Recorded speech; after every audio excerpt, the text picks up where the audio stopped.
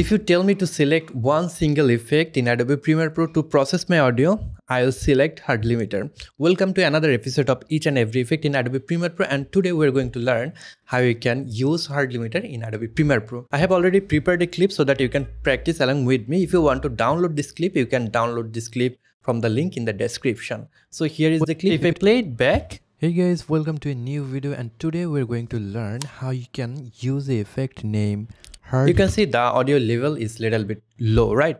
So first we need to amplify this audio clip. How you can amplify it? Yes, you already know that because we have learned it earlier, right? So if I go to effects panel, from here I can go to audio effects, then amplitude and compression, and from here I can apply amplify effect, right? So I'll just select this amplify effect and click and drag it on top of my audio clip. I have to go to effects control panel. Here you will see amplify effect have been applied. You can click on edit. You'll see this option. Here I can boost my audio a little bit, so I'll just play it back and boost it. Hey guys, welcome to a new video, and today we're going to learn how you can use the effect name hard limiter in Adobe Premiere Pro. So I boosted the audio so that we can get a healthy level, right? But the problem is when I'm playing. Hey guys, welcome to a new video, and today we're going to. You can see the audio is clipping, right? Learn how you can use the effect name, and that is what we don't want. And here you can use hard limiter. If I click and drag this hard limiter effect on my audio, then I can go to edit, and here you'll see there are some presets that you can use. If you want to limit your audio to -3 dB, then the highest peak of your audio will not cross -3 dB. If you set it to -6 dB, then the highest peak of your audio will not cross -6 dB, right?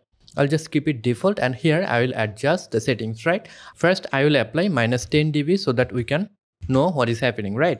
So if I apply -10 dB maximum amplitude, then Premiere Pro will limit that audio clip highest peak to -10 dB. If I play it, guys, welcome to a new video, you can and see today it is not we're going to learn -10 how dB. you can use the effect.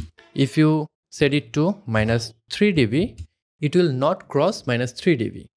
Hey guys, welcome to a new video, and today we're going to learn how you can.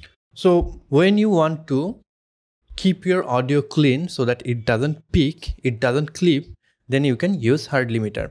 And when you are applying hard limiter, you don't need to use amplify effect. You can just delete this effect, because within hard limiter you will see an option called input boost. If you play your audio, hey guys, then you can increase the input boost. We're going to learn how you can use the effect name. It will increase the overall volume of your audio, right? So if I play it back now. Hey guys, welcome to a new video, and today we're going to learn how you can. And next two option is look ahead time 7 millisecond and release time 100 millisecond. The first one is look ahead time is when the audio is crossing -3 dB, then it will attack that audio within 7 milliseconds so that it can decrease the audio level. And the release time is when it's passing the peak, it will take 100 milliseconds to release that effect, right? To release the limiter effect. So you can just keep look ahead time and release time as it is. And then link channels, you can click link channels if you want to link the both channel together. So that's it. That is how you can use limiter. In the beginning I have told you, if you tell me to use one single effect in Adobe Premiere Pro for audio processing, I will use limiter, right? Why I have told you, right? I'll just delete this hard limiter, and let me show you the process in Adobe Audition. If I right click here, then I can send it to edit clip in Adobe Audition so that I can show you in a better way, right? So I'll just enable this option, which is show preview editor, and here I will apply hard limiter. So this is our hard limiter. I'll just limit it to -3 dB. Hard limiter is actually compressor too.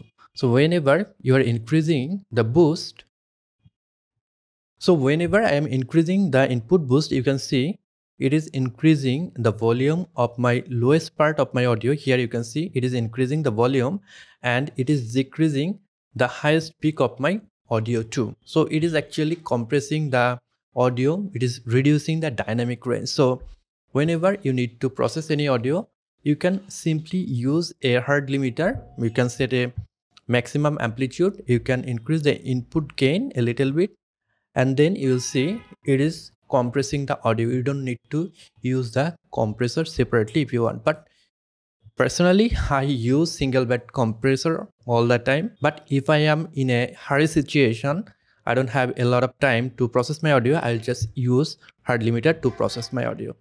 So that's it. That is how you can use hard limiter in Adobe Premiere Pro. I hope you have liked this video. If you have liked this video and learned something new from this one, then you can give me a thumbs up. And if you in this channel want to learn Adobe Premiere Pro or video editing, then you can subscribe to this channel to get more awesome videos just like this one. I'll catch you guys on the next one. Until then, goodbye.